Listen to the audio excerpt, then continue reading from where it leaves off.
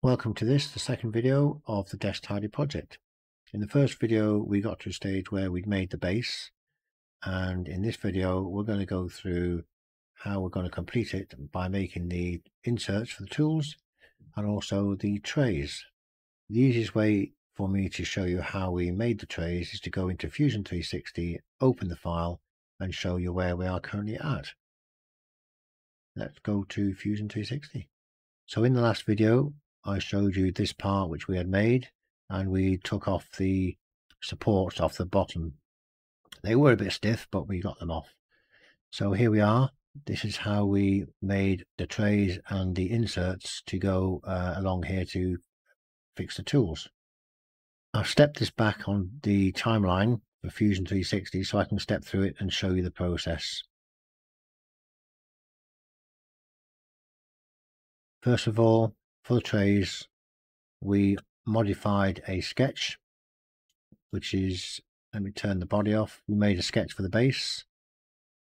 We made rectangles the size of the trays, and we then extruded the trays into blocks, and we did this for all the trays like that. So they're all blocked at the moment, and now we have to hollow them out. To hollow them out, we use the shell command, and this is what the shell command does. If I edit this feature, you'll see when I click this icon here, which is the shell command, this is the pop-up you get. You select the body, which is that square that you want to shell, or in this case it's this one. You type in the thickness of the shell, and if we were going to go for 6, you can see the shell has got a 6mm wall thickness, but we wanted 2, so we press 2, and we press the direction which is inside, and we press OK. So we did this for all the trays until we hollowed them all out. Radiused the edges like so, because on the base the edges are radiused, so we want them to fit in nicely. We also radiused the top edges of the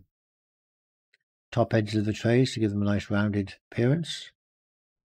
And then we moved on to the inserts. We opened up another sketch, which is the sketch we have on the top here, which is this one. And we're going to now draw the tool inserts on here. To make it easier, I'm just going to remove some of these out of the way. We don't want to see them. So we created a new sketch, which is this one. If I edit sketch, you'll be able to see what we've drawn. We've drawn the circles, the positions of where we want the inserts to be placed, and we finished the sketch. Once we do the sketch, we extruded the bodies of the tool holders like so. One extrusion was this one here, which was the base section, and the other extrusion was this top piece. And if I edit this feature, you'll see how that was produced. We used the extrude command. We selected the surface we want to extrude, which is all these parts here, and then we just extruded it to the height that we wanted. We could have gone any height. So we'll cancel that because we made it 4mm. We then made one on the other end, like so. And we basically just did that until we had them all. So there we have all the tool holders made.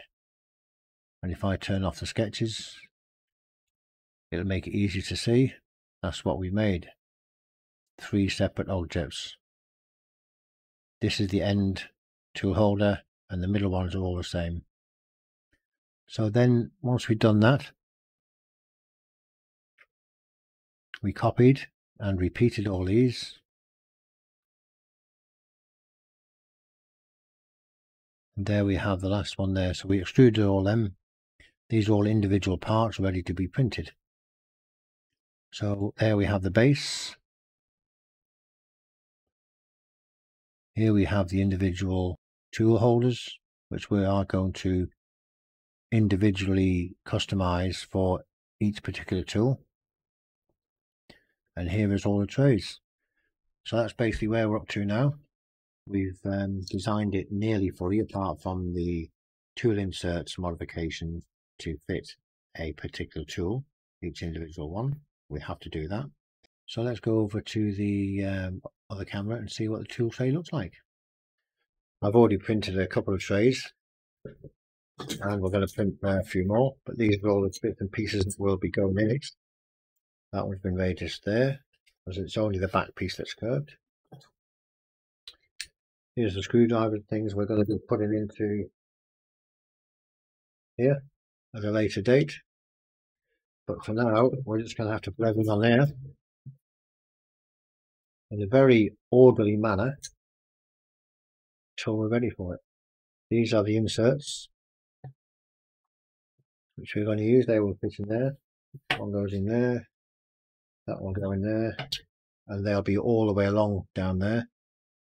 So there we have it, the Tool Tidy Progress Report number 2. We've got it all designed. Trays are ready to be just printed 2. The inserts, we have to modify them for each individual tool. We'll cover that in another video. And then we print them, and then that will be complete. And it should be a nice project once it's finished.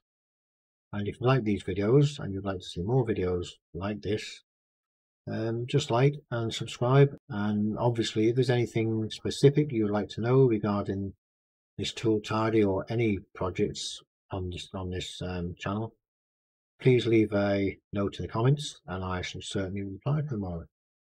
Have a good day. Bye for now.